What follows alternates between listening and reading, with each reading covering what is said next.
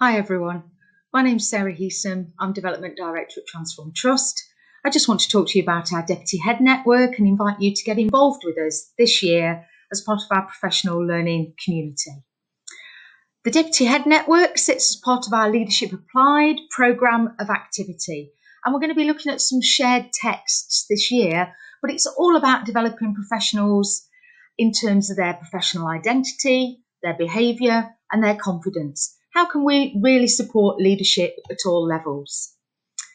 Our network is actually designed for deputy heads, assistant heads or heads of school, and we're going to be talking this year particularly about daring to lead and the 5 dysfunctions and therefore functions of teams. It's about coming together to share best practice, hearing from experts and considering a common leadership language. We've got an established group, but we're always looking to include new members in our leadership community.